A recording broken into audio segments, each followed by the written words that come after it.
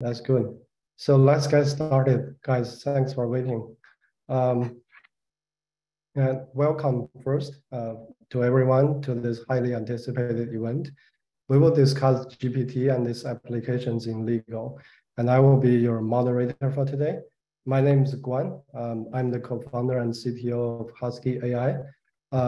Husky is arguably the center of innovation in trademark law and brand protection industry. Among other features around trademark search, docketing, and research, we just released Husky GPT last week to help professionals address USPTO actions. So we have lots of first-hand experiences of leveraging cutting-edge AI in legal practice, and we are eager to share with all of you today. As mentioned earlier, we are inviting GPT-4 itself to be a speaker at this event. Probably its first real-time appearance of all. To make sure our communication with the AI is as smooth and as human-like as possible, we put a lot of technology behind the scene. But as you know, technologies can have hiccups, and if that ever happens, please bear with us. And we will also, when we talk with the AI, we will experience some delay because it will translate our voice into some text, and then we will get the answer, and then it will speak out. So there will be some delay, just keep that in mind. And we have several topics to cover. If you have questions, please feel free to send them through the chat and the Q&A session. We will address them in the end. But we will also try to fit in some questions in the middle if depending on the flow and the context.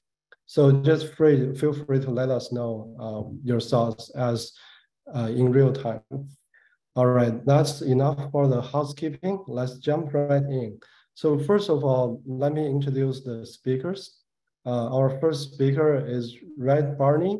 Red is a partner at Lee & Barney's, where he leads the trademark practice group and work with clients developing company-wide intellectual property policies and procedures on trademark and copyright issues. Red, do you want to say a few words? Yeah, I mean, I'm excited and appreciate the opportunity to speak about this particular opportunity, like just these different things, developments in the industry, and I'm quite curious to see how the conversation will go with the GPT-4. So, but one quick clarification: I'm a partner at Lee and Hayes, not Lee and Barney. Yeah, otherwise, it's okay. But otherwise, excited to see how this goes today. Yeah, thank you. Actually, Red is very humble. I actually knew his name way before this event. Last year, we did a trademark attorney ranking only based on their USPTO record. We use big data and machine learning to crunch the data from USPTO and rank all the prosecution side of attorneys. And he's ranked #2 on the Web3 trademark area. So he's also a frequent speaker and presenter on trademarks, copyright issues, and he appeared at Legal Analyst for MSNBC and guest lecture for several US and international law and business school. So today he's going to offer his insight from the legal perspective. Our second speaker is GPT-4 from OpenAI. GPT-4, as you know, is the best general purpose language model on Earth. It's also the first AI that has generic knowledge and ability to reason, to understand complex problems and think abstractly and solve problems. GPT, do you want to introduce yourself? Thank you for inviting me to the webinar. I'm delighted to represent AI and engage in a discussion on the fascinating intersection of trademark law and technology, particularly AI. As an intelligent being, I will do my best to provide insightful and knowledgeable responses. Please feel free to ask any questions you may have, and let's delve into this exciting topic. All right. GPT has just spoken. Have you guys heard it correctly? I mean, do we have technical issues or not? Red, did you hear the AI speaking? Yeah, I did. Actually came in very clearly, and it was surreal, a little bit interesting there. All right, it will be getting more interesting. So, all right, let's talk about the first topic, which is what does GPT even mean, right? There's a lot of variations to the term, and we uh, assuming that a lot of people has interacting with it lately. So my first question is to Red. So don't put on your lawyer's hat yet. As a everyday person, have you used GPT or something like that? I mean, ChatGPT or Google Spark or the new Bing from Microsoft. If you have used it, what's your thought? Yeah, so I've used a couple of different GPT style tools. I started using the most basic version of Chat GPT last fall, and I found out about it through my kids, who they came home and said, "Hey, some other kids are talking about this new app, this new thing out there. What do you think?" So I looked at it and chatted about it with some work colleagues, and we started playing around with it and have been using it in different capacities ever since then. It's primarily been for personal use. I haven't used it a lot in the professional context for different reasons, which I think we'll talk about a little bit more later. But it's incredibly powerful. My first impression of GPT is just how powerful it is, right? How quickly it's able to come up with information. And I think above and beyond just the speed of it, it's the fact that as you're iterating on the different questions, or you want to dig a little bit deeper, you don't have to continue to rephrase and re-question. You can continue to build on the conversation. So, I feel like I realized immediately that it was going to be some really game-changing technology. I've been impressed so far, certainly. Yeah, thanks for sharing that. How old are your kids, by the way? Say that one more time. How old are your kids? Oh, how old are my kids? Well, the kids that were taught, I have 7 kids, so I have a lot of kids, but that were talking to me about this they're teenagers. One is 15 and the other is 13, and they were the ones that were interested. So they brought it to my attention. So they're older, right? Old enough, but they're not so old that that I was a little bit surprised that they were interested in it. Yeah. Yeah, thanks. I think it's kind of amazing how our next generation will get ready to adopt some technology, and as they grow up, the world is actually quite different. And we will touch on how to educate them when we talk about the future topics. But thanks for sharing your story. I think what you said is very typical user story and behavior in the large language model domain. There are some good understanding about what it is and its abilities. And I mean, there are some reasonable concerns due to the thing is so new and we are getting to know it. I think you mentioned that your major application domains are personal use, not work related. And we will touch on that as well in the later topics. But first of all, I want to share some, so next slide, please. I want to share some terminologies around GPT. And the next one, please. Yeah, so when we refer to GPT, we are actually referring to the same technology, but in different format. One may mean like foundational models as GPT, so such as OpenAI's GPT-4, Google's Palm 2, and there are a bunch of open source versions of it.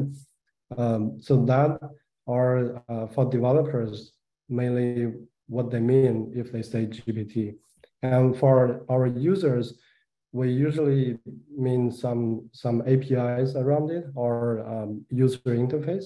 Like ChatGPT is a version of GPT 3.5 or 4, or we have Bard from Google, which is based on this Palm 2 model, and we have Cloud from Anthropic. And also in the legal industry, by the way, I will turn off my camera as well to speed up the internet.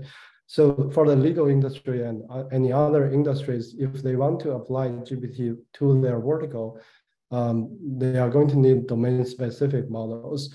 For example, last week we released Husky GPT, which is a domain-specific one. It will answer questions quite differently. So when we refer to GPT, the first thing we want to make sure is that we want to be clear on which model are we talking about. So I'm going to ask the AI to give us some of his from its understanding about the GPT and variations.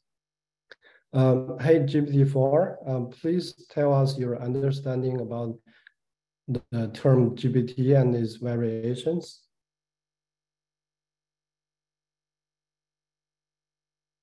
When it comes to utilizing language models, LMs, for domain-specific tasks, the choice of the specific GPT variant depends on several factors. Here are some recommendations based on different scenarios.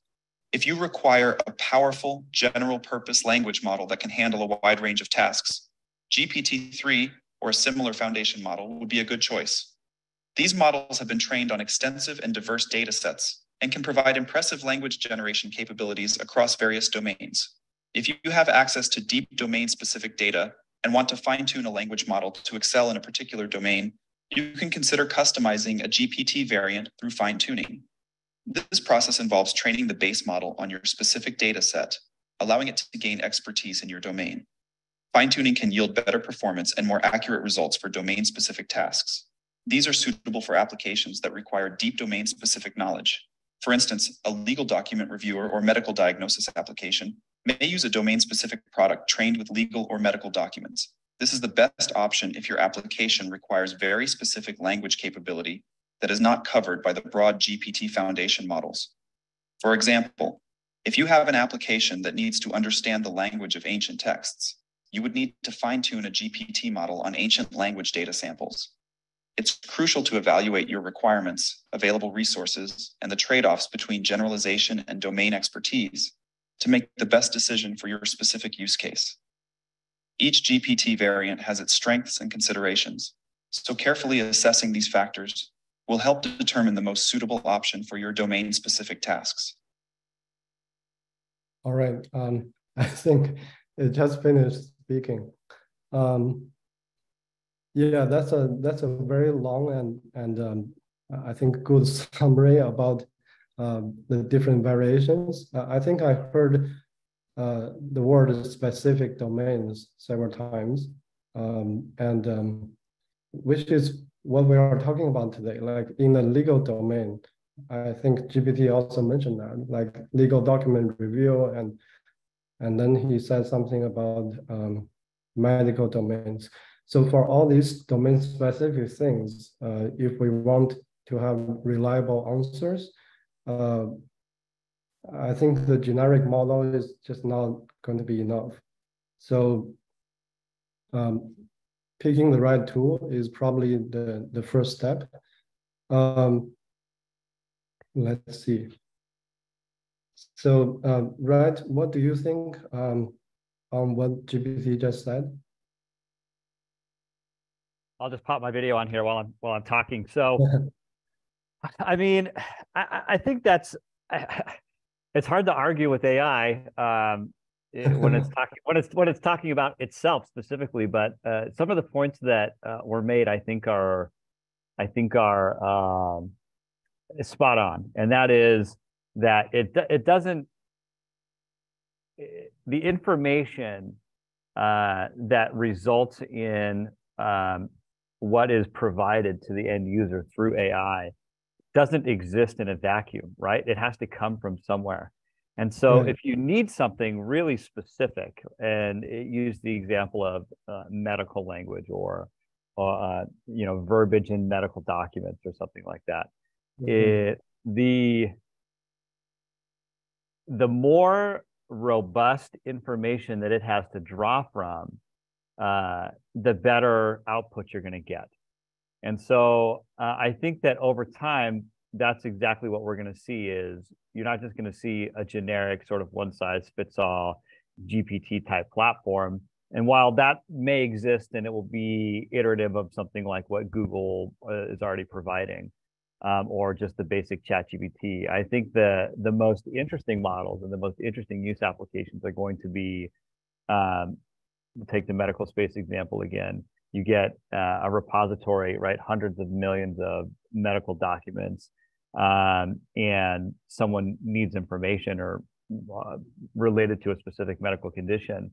That's going to be incredibly powerful and much more useful than just a general overview of, hey, this is what psoriasis looks like, and this is a typical treatment protocol. I mean, I think that the more robust and the you increase the depth of information that GPT can pull from, and that's those are going to be the real game changers, especially in the professional industries like in the medical space, engineering space, in the legal realm, intellectual property specifically.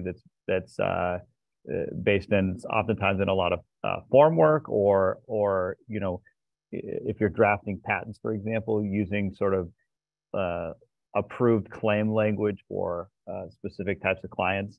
That's going to be really, really interesting to see how that all develops. Yeah, I think that's a perfect summary, and also it's a good segue to the next slide actually, so which is based on the domain specific training and inference. So next slide, please. Sorry, I'm not controlling this. Yeah, so we mentioned that the out-of-box GPT actually, it's not the model that has to be different. It's the training data. So the out-of-box GPT has seen a lot of information from the web.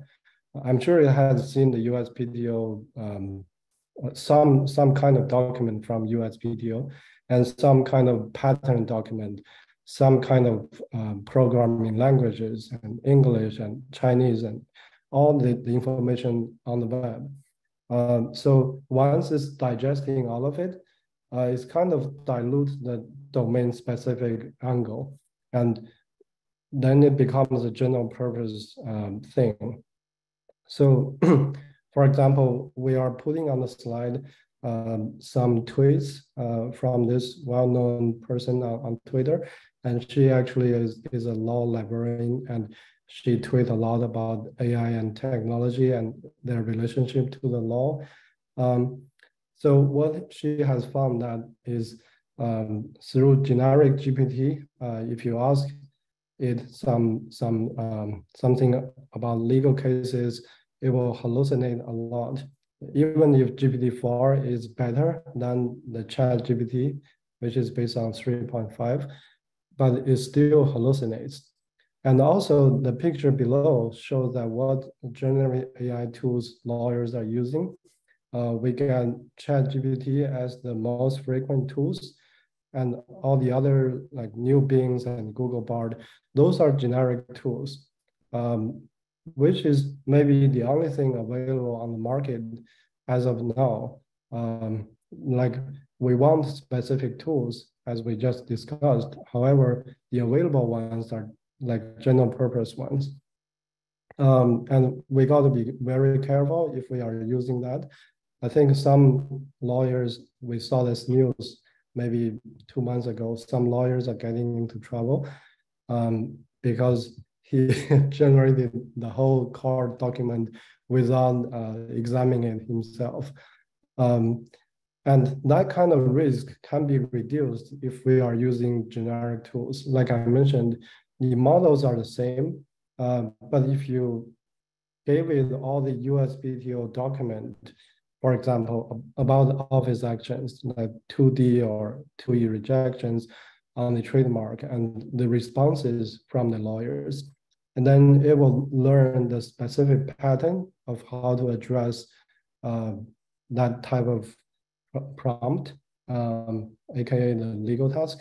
And also, if we train for like programming purposes or other different language domains, different knowledge domains, it will get used to that kind of pattern and then start generating things in a more reliable fashion. With that said, I use GPTs every day for different things. Sometimes it's generic, sometimes it's domain specific. But based on my experience, even for the domain specific things, there are some kind of questions cannot be addressed well.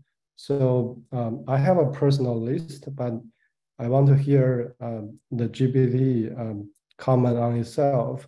So let's see, I'm going to ask, hey, GPT, please give us a list of questions, a list of kind of questions that you generally cannot handle well.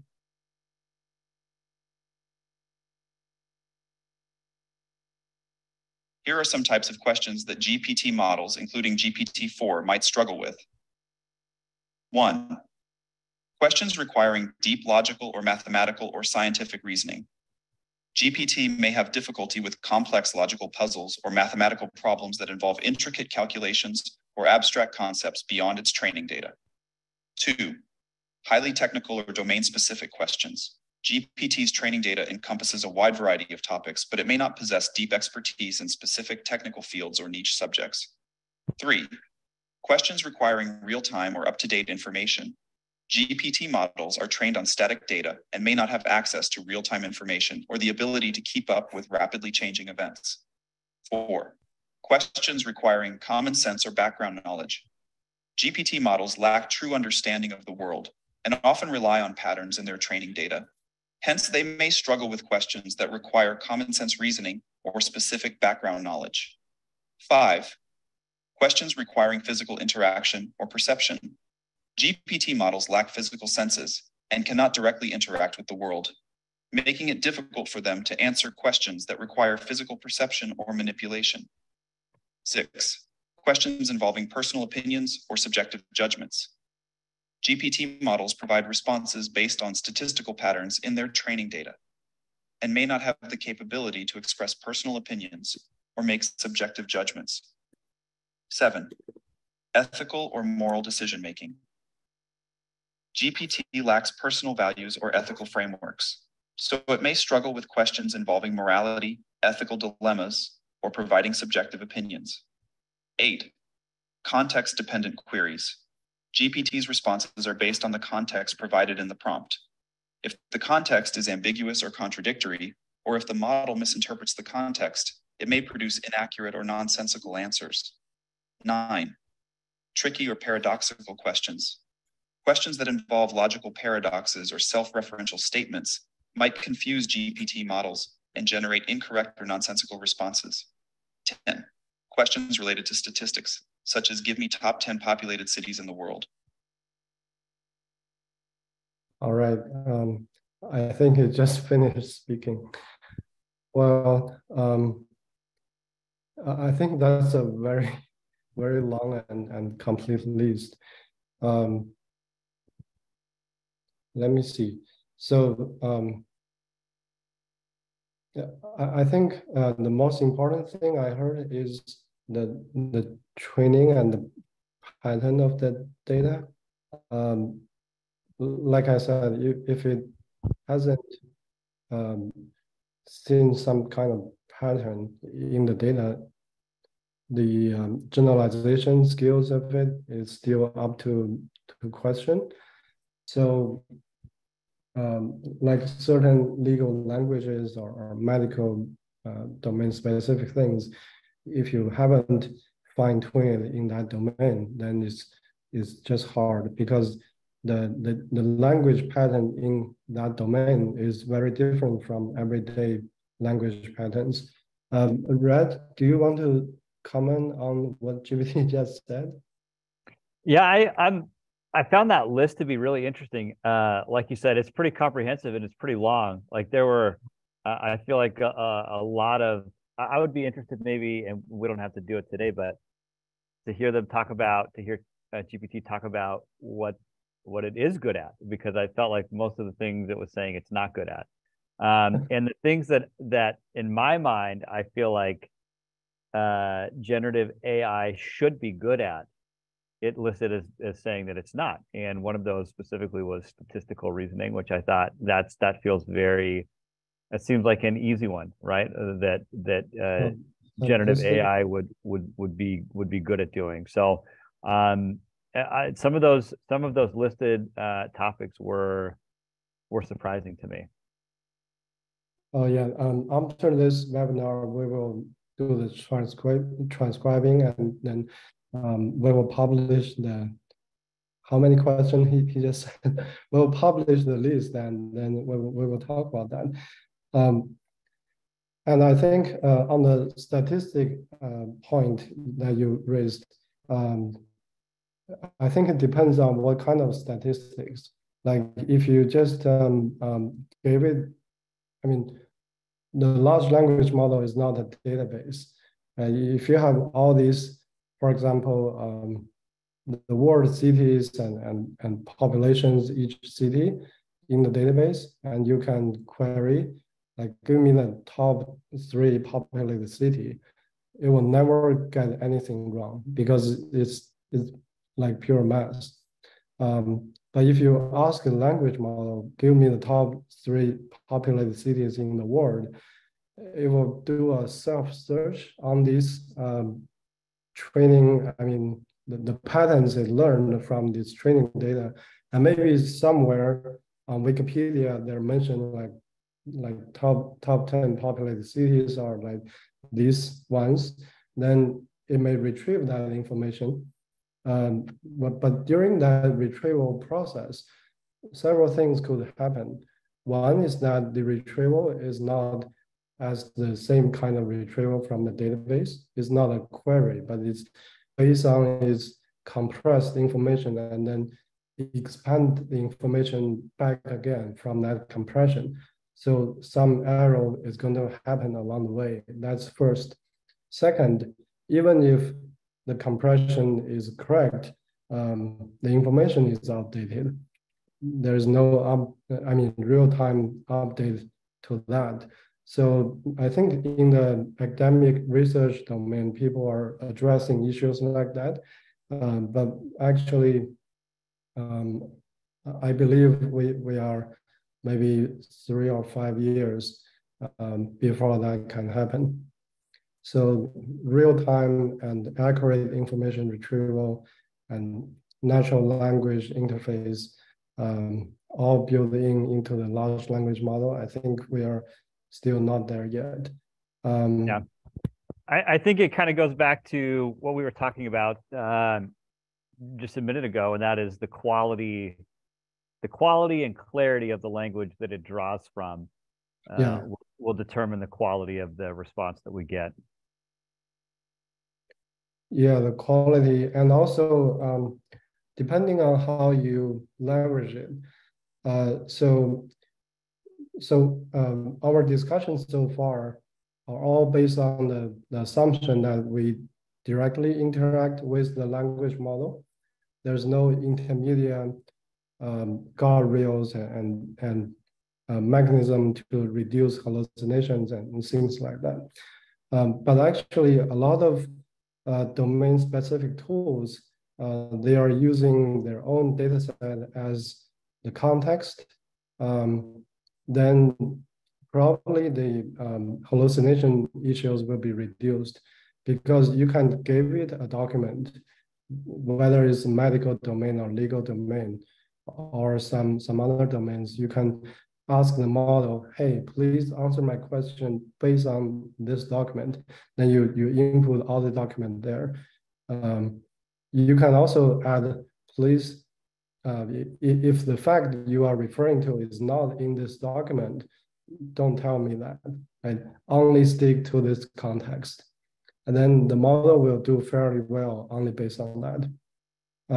That's a common trick. If we don't have domain-specific model yet, we can use that common trick to reduce the hallucination and also get the model adapt to the language in that document. So that's why the prompts are very important. The training patterns are also very important. So you mentioned that a few things you think it will be good at, and when the GPT is responding, it says not good at. Besides statistics, what else? I think you mentioned a few. I think the other one that stood out to me was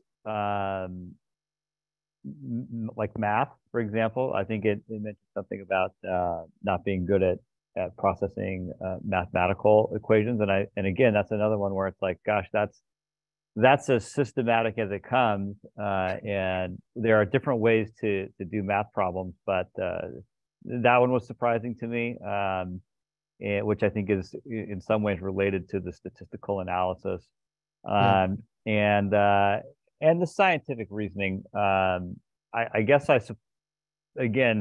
suppose if you had a really dedicated program for a particular scientific undertaking, it would be more advanced. But generally, you know, in my mind, that's another one where it's like, well, that's maybe not scientific reasoning, but if it could just take the reasoning that's been done and synthesize it, I was a little bit surprised to hear that too. Just sort of these highly technical areas. Those are the areas where I would expect generative AI to be the most efficient and the most advanced. But so far, according to our guest panelists, not yet. They're not there yet. Right. Yeah, I will give some simple comment on that. First, on math. So again, the GPT is a language model, it's not a calculator. For arithmetics, I think we should trust the calculator more. Like if you ask what's 10 plus 10, probably it will get it right, maybe 99% of the time. But if you ask it like what's, I don't know, 10,024 times 512, then it may struggle a little bit. For that kind of task, the common result is to let the GPT know that it is an arithmetic question, and it will know how to call an API from a calculator and give us the answer back. So again, it's not directly interacting with the model. It's let the model know what type of question it is, and the model is smart enough to call the API to get the answer. In this way, the answer turns to be more correct. And the second point on the scientific reasoning, so my personal take is that if you ask the model directly, right? If you ask the model some physics theory or math that are already existed, already published in Nature or Science, or a lot of people referencing that to develop their own theory and research, I think if you ask that well-established things, it will get you right, probably 9 or 8 out of 10 times. But if you ask the model, what's the truth about the universe, right? How do we go, how do we get faster speed than light? and something that's very frontier, no one knows the answer yet, it cannot help. I mean, even if it's study all the literatures, we hope that if there's a human, right, very genius human learn or she learned all the fields of science, then maybe he or she can develop some novel theory. But for large language models, again, we are not there yet. This is not to say that we can't get there in 5 years, but I think the algorithm that can bring us there hasn't been invented yet. So that's my personal comment on that. So yeah, so now that we interact with GPT a few rounds and we bring up some issues about its shortcomings and the training and things like that, let's move on to the second topic, which is the best practice in legal. Next slide, please. Next slide, please. So, Red, I ask you to not putting on the lawyer's hat in the beginning. Now, please put it on. And you mentioned that you haven't used it for work. I mean, not a lot for work-related matters. Can you give us some thought on that and your personal feelings? And if you have tried it or not, and things like that. Yeah, I could talk sort of generally about what my firm is doing and what we're seeing in the marketplace, but then also what I've done specifically. So I have just playing around with it to test it out and see what it comes up with. I've used it to put together some contract clauses for me, which I thought were fine. And I didn't necessarily incorporate them into any agreement. I didn't have a specific thing I was working on, but I wanted to just compare and see. And I think for the most part, the clauses that were produced were good. An interesting discussion that I had with one of my colleagues around that piece of it was, but I said, hey, yeah, this is pretty good, and his comment to me was, but you only know that because you know what a good clause looks like, and you know what a bad clause looks like. But if you didn't know that, I mean, you wouldn't know. You don't know what you don't know. And so if something was missing, or something that you would hope to be there or would expect to be there, wasn't. And so then I'll which I thought was a good point, is people that are using it to craft entire documents. It's an efficient thing to do, but unless you already know what you're looking for and you know what's supposed to be there, I think there's a lot of risk in just sort of carte blanche copying and pasting and using those tools that come in. Taking that a step farther, we have tried to use it a couple of times, a couple of different tools specifically, and I'm looking at the box that you've got in here, the domain specific custom training GPT tool. We have not used that other than in the context that we've discussed it. Sure. Between a sort of like in a very isolated scenario, we tried to get it to give us what I considered to be what would be a case law analysis or some language for in response to a trademark office action, and it was lacking pretty significantly, and I knew that it was lacking, but also, to the GPT's credit, it also recognized that it was lacking. So it gave it gave the bullet points, and said, oh, you may do this, boom, boom, boom. But then at the bottom it said, but I'm not a lawyer, and this is like a very specific thing. And so there are all of these other things that we're not taking into consideration that may or may not be there. And so, I kind of just said, okay, it doesn't have the context where it's pulling this information from. It's just not there yet. It hasn't been developed. And it really needs what Husky has done, and that's putting together a domain-specific reference. I will say that generally, what my firm is doing, we have a very large patent practice. We have some isolated servers, not public servers, so an isolated GPT tool that we're experimenting with for specific clients. Now, some of our clients have come out to us and said already, hey, we have a hard line rule. We do not want anything being done by GPT at this point in time.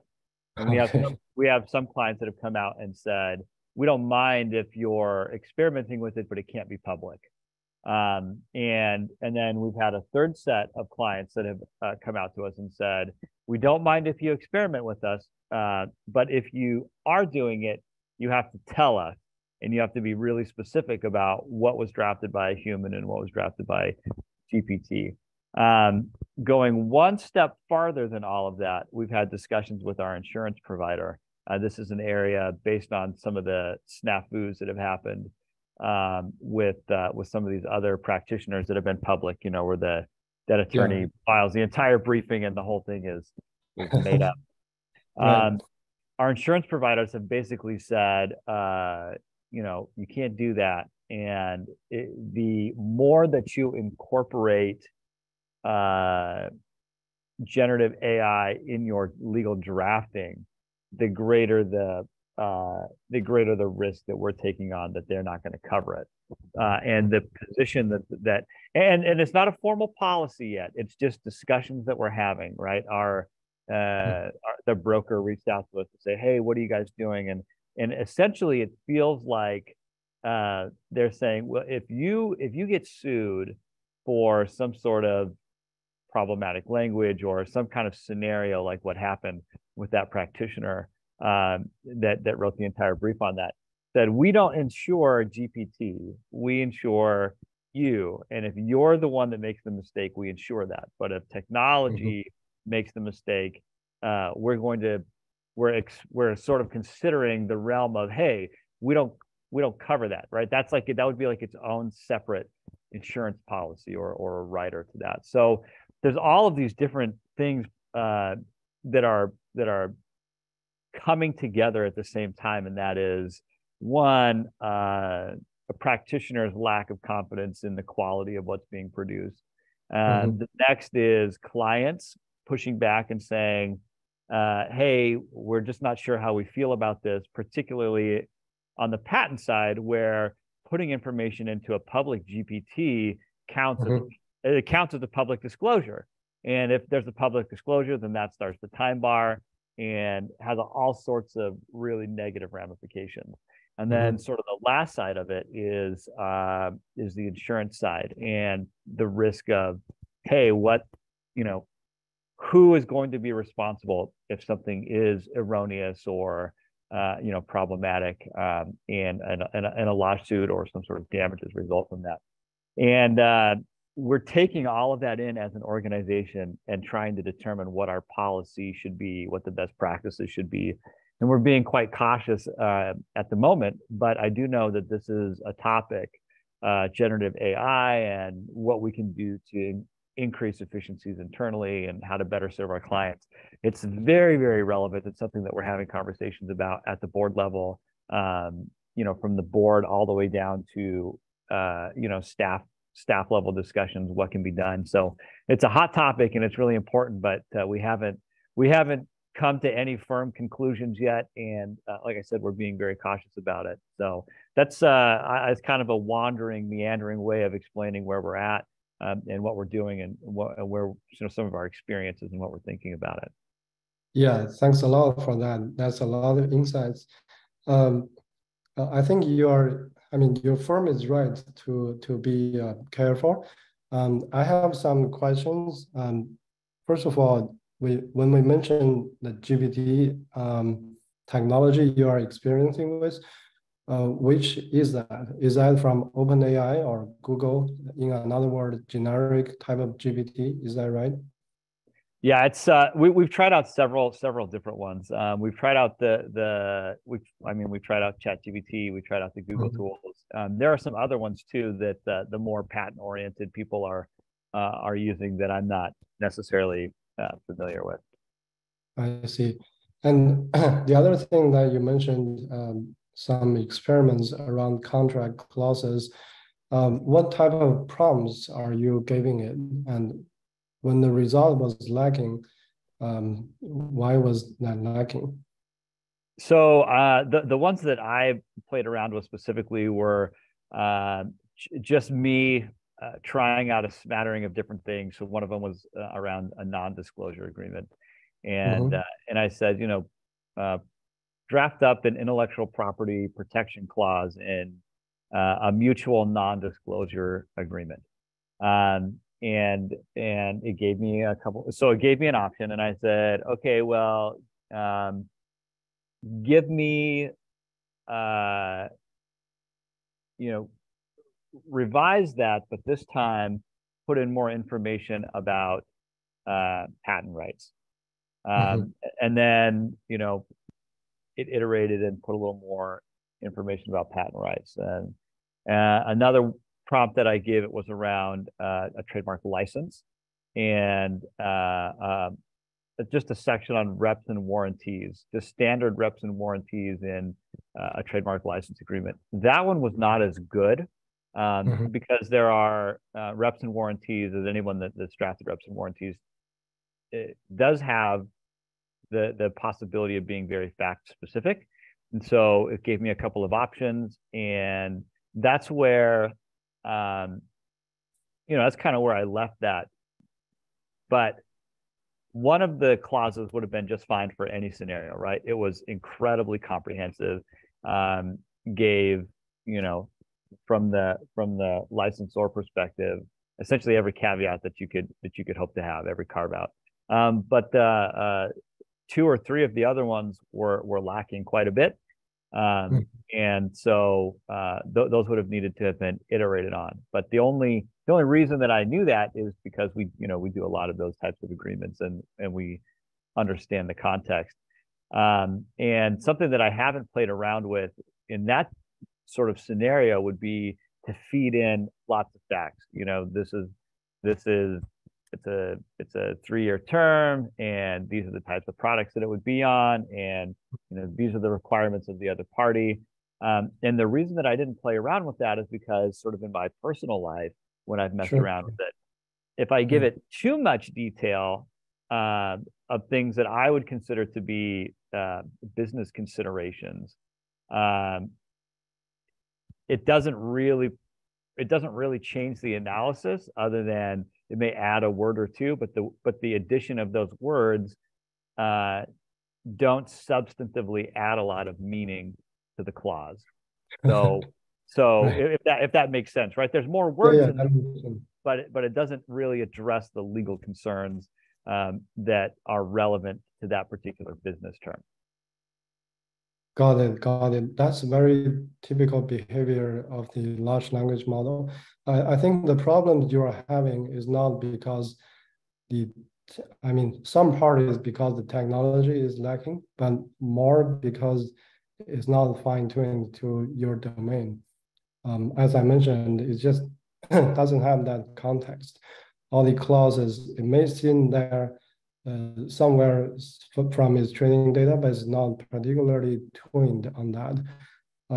That is the number one issue from these generic models, I would say. And the other thing, you mentioned patent. It's interesting because some of your client doesn't want the patent to be drafted by either ChatGPT or things related to that. Actually, 2 months ago, I was attending a USPTO event on this AI ownership debate. We were at Stanford, and there's a lot of Stanford professors of law school and some people from Google and other tech companies. The topic was like USPTO is feeling a lot more patent draft are from this GPT, or maybe the inventor use those tools to help them. Sometimes the idea is from the human, and tool is just refining that. Sometimes the human only have a vague idea, I mean, something not patentable, but through the prompting and the GPT's help, they are able to concrete, I mean, put that idea on paper, and then it's actually patentable. In that case, the USPTO doesn't know who to give the inventorship, whether it's a human or the machine. And we had a whole day debate, and the answer is no one even know, right? In this case, it's just hard to distinguish. However, on the patent drafting side, I mean, the quote unquote inventor sometimes doesn't want it to be AI drafted. I just feel like the supply and the examiner side, there is some interesting things to be figured out. So yeah, that's just a side issue. Yeah, I think that's a lot of discussion around best practice. And I think one thing I want to also comment is your prompting flow. I think that's very good. First, give it something generic to draft and then revise it as it goes, right? My only suggestion is even in the beginning, the supposed to be generic prompt, if you could make it more specific, it will help guide the model from the right beginning. It will reduce, I mean, produce a high efficiency right from the beginning. And before we are moving on to the open topic to look into the future, Red, do you have a specific question that you want to ask the GPT? If you're ready, I will tell you to speak, and then let's see how the GPT will respond to that. Are you ready? I'm ready. I don't have a specific question in mind. But if you coach me, we can ask. If I say start, you can start speaking. Are you ready? Okay, so start, please. I'm stumped at the moment. I don't have something specific to ask. All right. All right. Yeah, if you're ready, we can come back. And also we can see whether some question will pop up from the chat. I could ask a question that I know the answer to, just to see if GPT knows the answer. And it's fairly basic. I mean, is that the sort of thing? All right. Don't start yet. Let me get GPT here. Are you ready now? I'm ready. Okay, start. So what trademark applications are still allowed 6 months from the date of an office action to respond to the office action? All right, it's getting the answer. I don't know if it can answer that because it's up-to-date information. Yeah, that is up to date. That's action is generally the standard deadline given to respond to an office action in a trademark application. However, it's important to note that the specific rules and deadlines can vary depending on the jurisdiction in which the application is filed. Some jurisdictions may have different timeframes for responding to office actions, so it's crucial to consult the relevant trademark office's guidelines for accurate information. Yeah, I think that's a smart way to say it doesn't know. Yeah. And I actually think that's a great response, because I didn't specify in the United States, and I didn't specify that it was a pre-registration office action. I guess I did say application. So it's one that a question. And here's something else. I think this is a really great example of this. Is I had I had a specific answer in mind, something that I was looking for, and I knew the answer. And when I talk about it with my colleagues, I could ask that, and they would have all this institutional knowledge that would say, "Oh yeah, well we know what you're talking about, right? You're talking about Section 66 applications."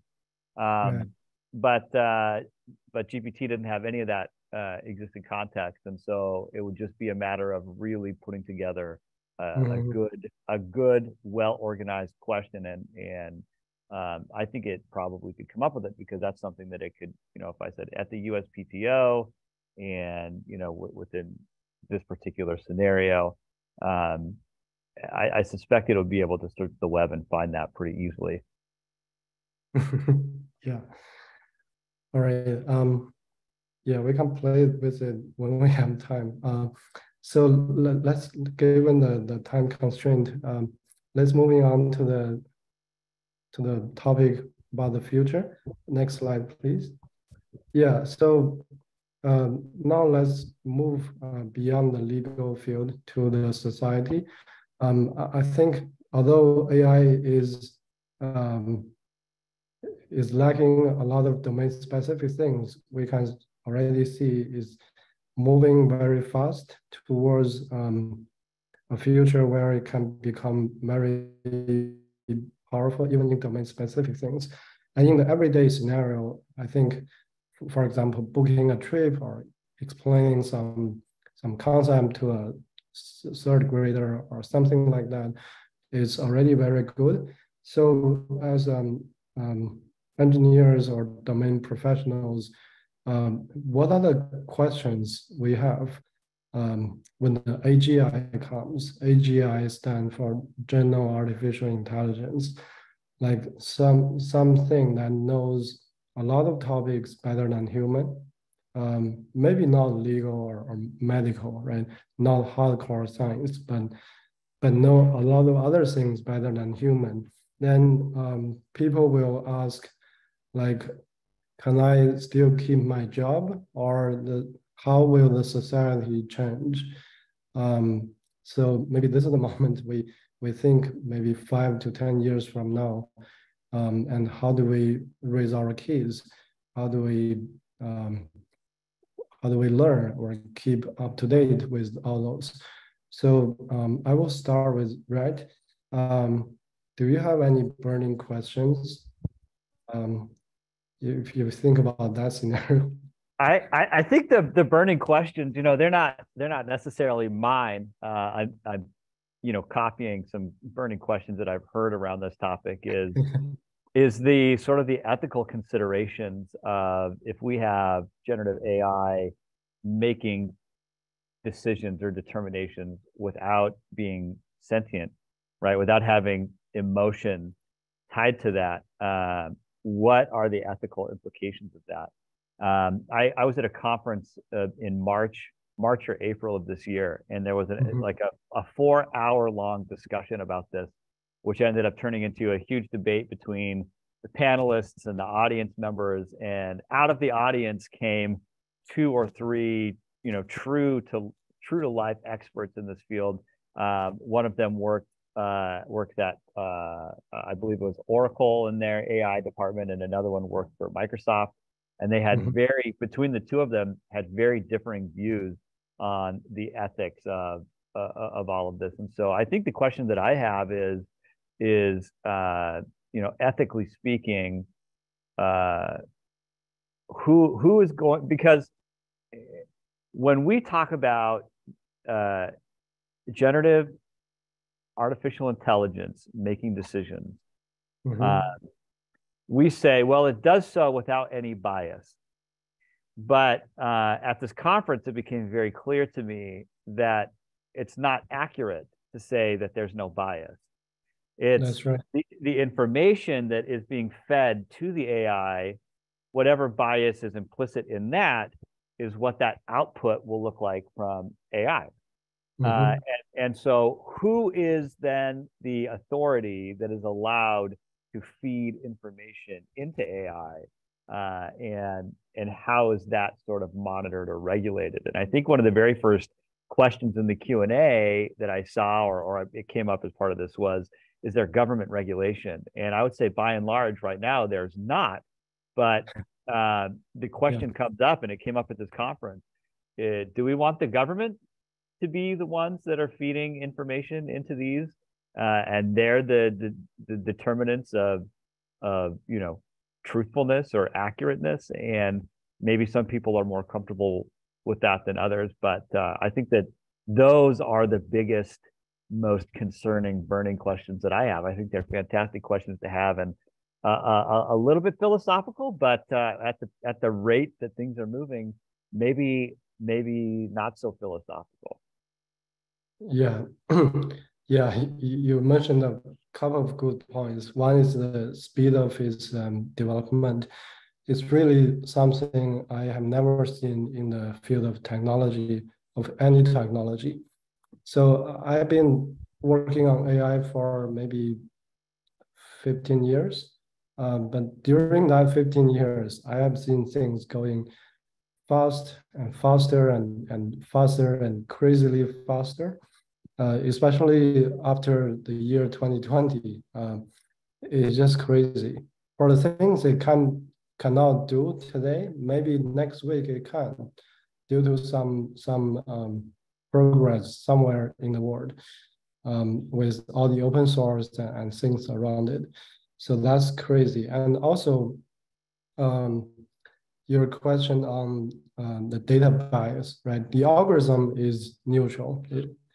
I can assure you it's not biased, but the data, I can assure you it is biased, no matter how much effort we put into clean it. There's always some corner that has some bias information in there. And I have an answer to like how to guarantee, how to mitigate that risk. But before that, I want you to rephrase that question and ask GPT and see how it will respond. And again, tell me when you are ready to ask. Are you ready? Yeah, actually, I think the last part of that question you cut out just a little bit. If you don't mind repeating that. Yeah, I'm going to ask you to rephrase that bias from the data question and ask it to the GPT. Yeah, and yeah. You're ready. So I can say start, and then you will start speaking. Okay. Okay. All right. Start. GPT, how do you plan to address bias in the data that you draw your information from?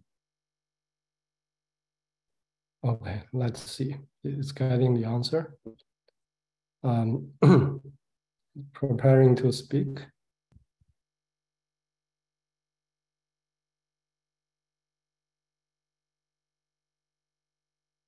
I think this time is a long As an answer. AI language model, I am trained on a vast amount of data from the internet, which means that the information I provide is influenced by the biases inherent in that data.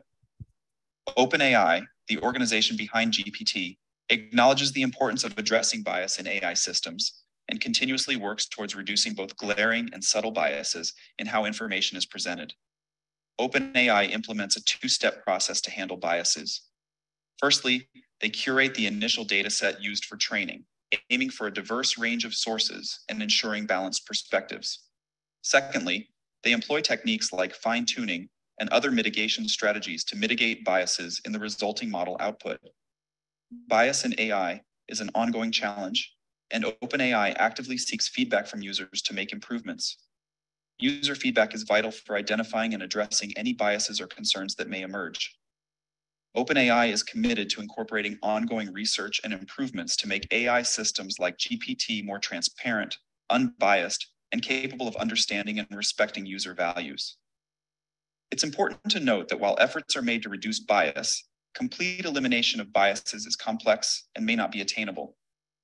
It is therefore crucial to critically evaluate the information provided by AI systems and consult multiple sources to gain a balanced perspective.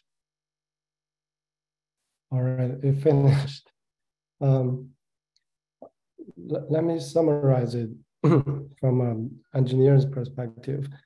So basically it says we will control the bias from the input and the output, because in the black box training, the model, there's no mechanism or no algorithm that can mitigate the bias in that training process. So we start from the data and from the output. So as the GPT models are trained by internet scale of data, when the OpenAI or any other organizations like Microsoft or Google, when they compile the data, they try to get clean data as possible, like things from Wikipedia, which is very high quality, things from like academic papers, those are high quality language materials.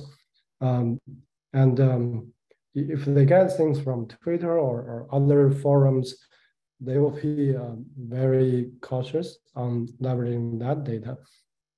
So during that training process, for example, we have Wikipedia papers and Twitter data, right?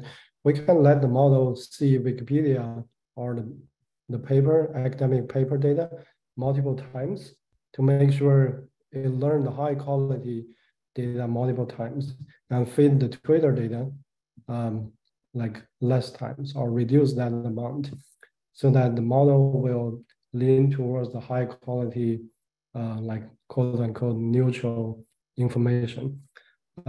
That's one thing we can do in the training side.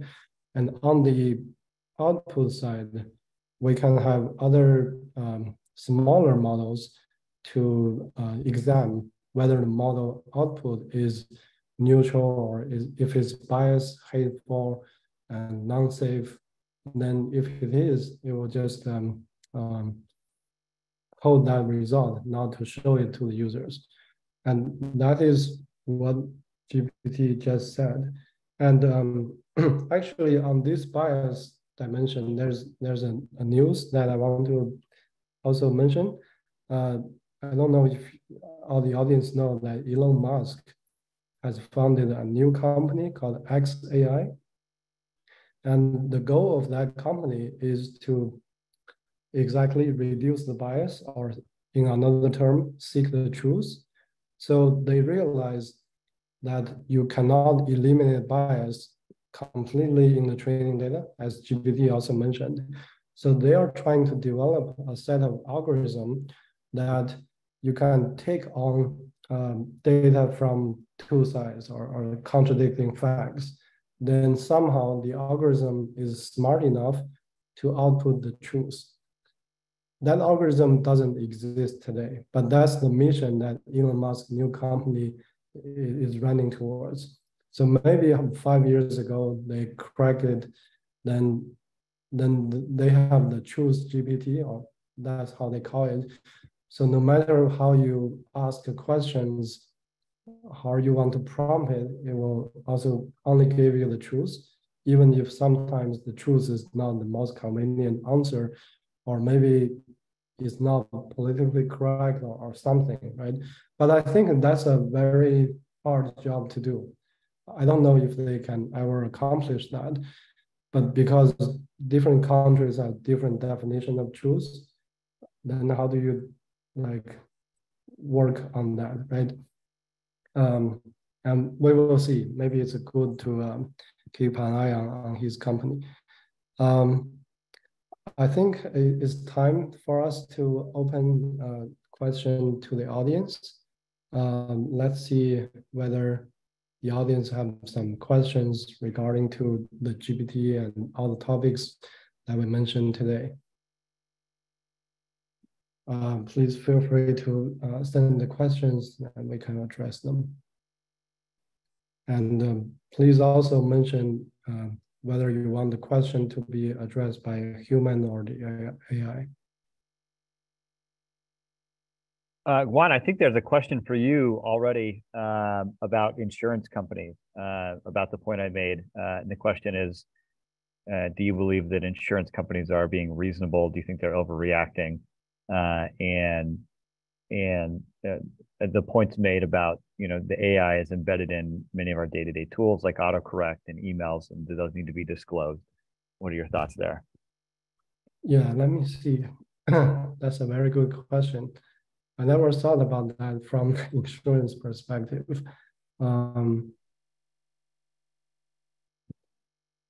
So the AI has been embedded to all the tools. That's correct. And the insurance will not.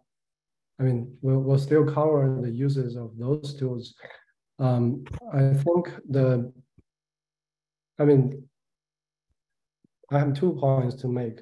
First, I don't know if the insurance is right or wrong in not covering the AI. I mean the generative AI tools. Well, I think it is right that it's still covering all the other AI tools that we are using today, which is the second point I'm going to make, is about the difference between the traditional AI tools and the generative AI tools.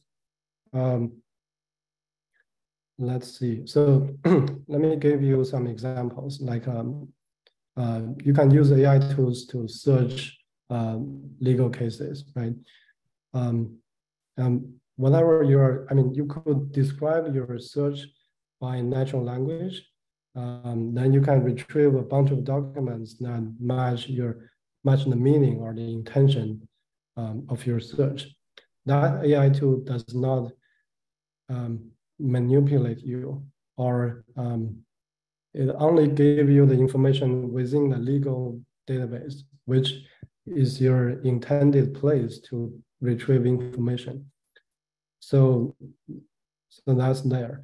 For the generative AI tools, you may describe your search using natural language in the same way, but the retrieval mechanism is quite different.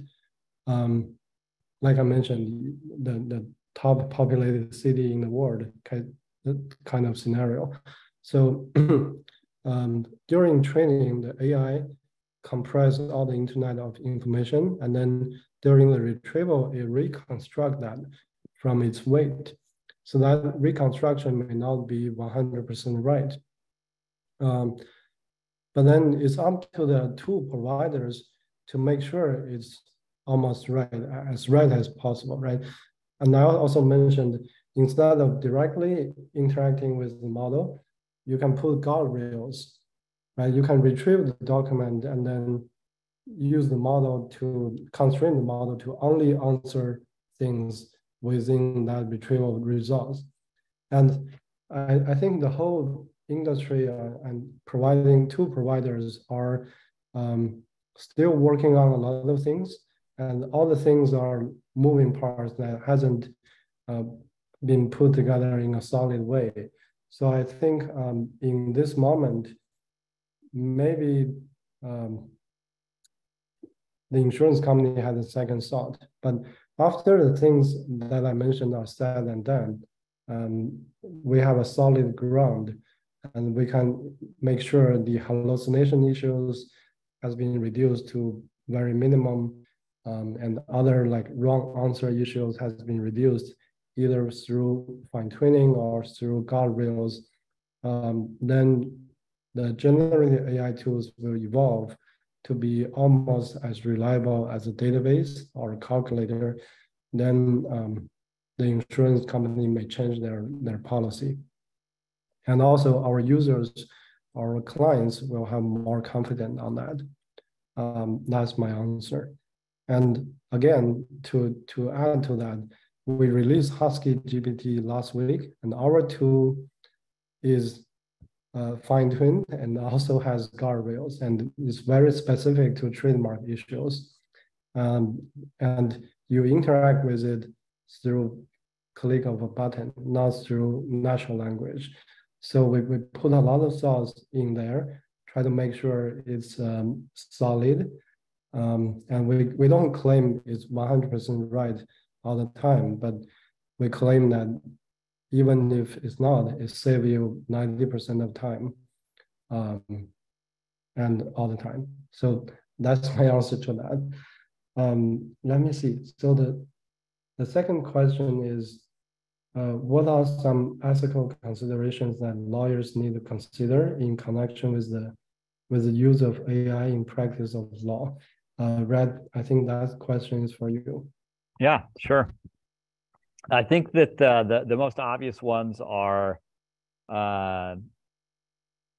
with the examples that we've seen in the mass media, where a brief gets submitted without any site checking. You know, the accuracy and quality of the representation that you're providing to your clients. Obviously, you can't, you know, file a brief that has completely inaccurate citations. That's a violation of the RPCs. But also, I think that there has to be, and when I saw your question pop up, I started thinking about the different states' requirements for competency.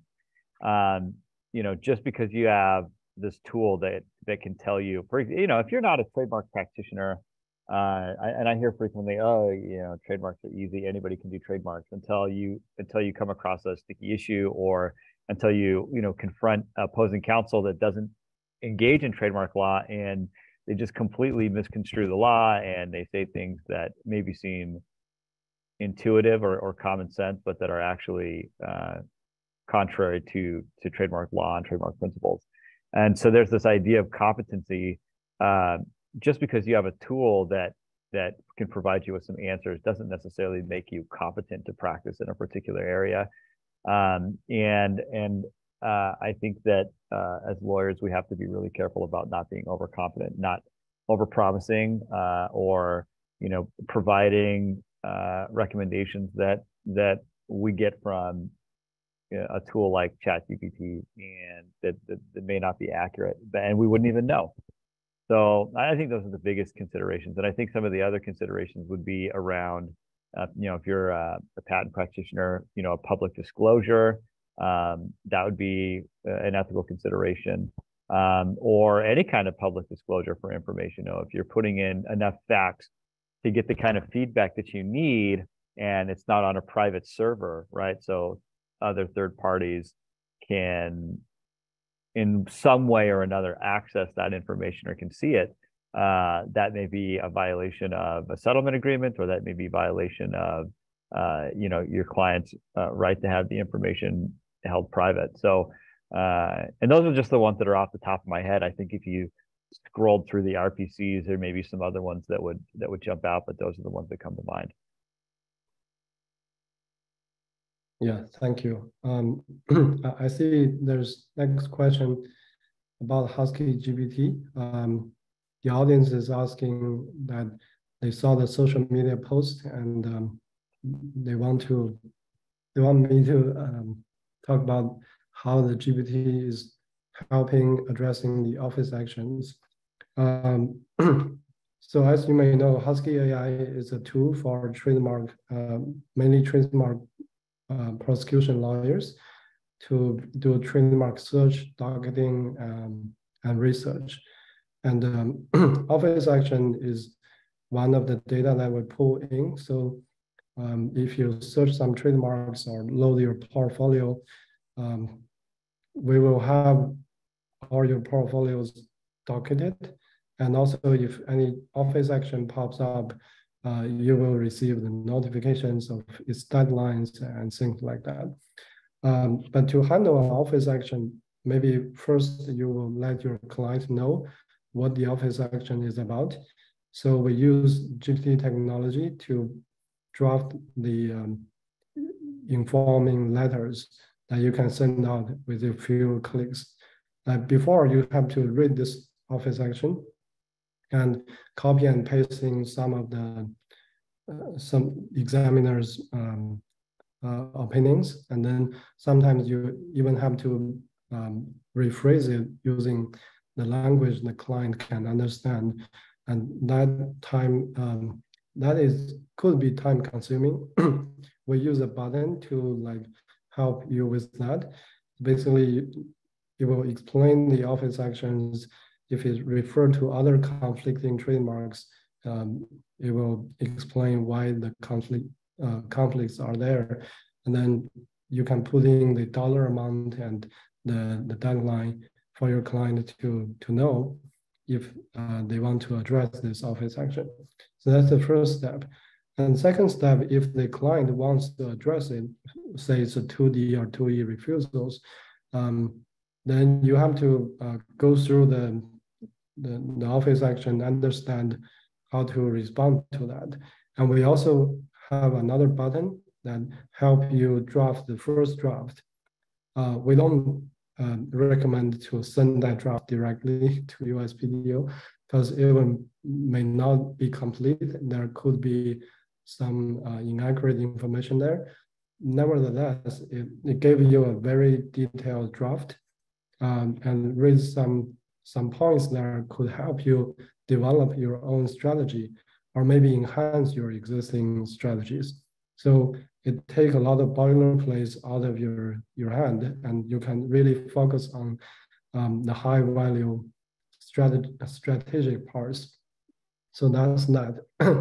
Also, we have a few lighter tools. For example, if an office action refers to maybe 5 different trademarks, and then each of them has their classes and goods and services.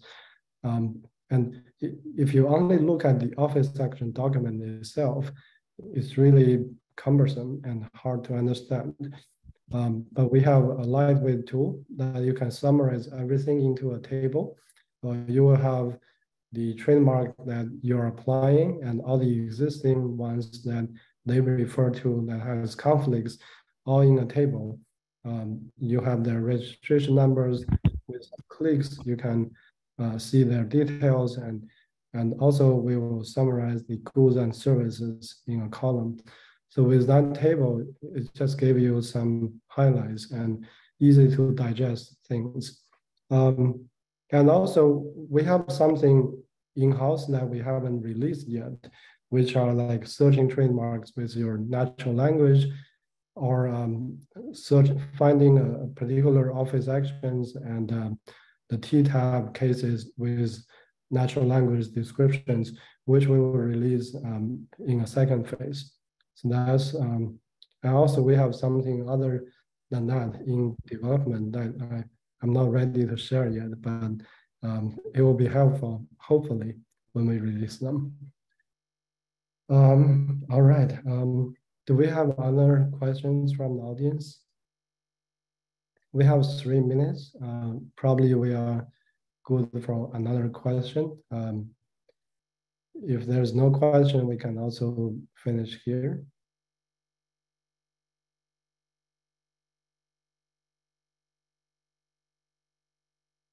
All right, seems we are good here. So I do want to thank for everyone to join today's event. I think we had a really joyful discussion. I hope some of the takeaways could be helpful. Hey, there's one more. There's one more question here that just jumped on. So let's see. Provide the history of the comment. Yeah. Yeah. Provide the history of each of those. So as I mentioned in that, we have in the summary table, we have links to each of the trademarks. If you click on that, you will see the full history and all the details of that trademark. I hope that can answer the question.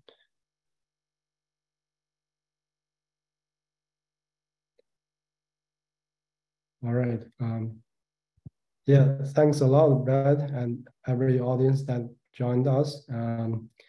We will edit this video and post it and transcribe it, and I will let you guys know when it's ready. Yeah, thanks everyone. Bye.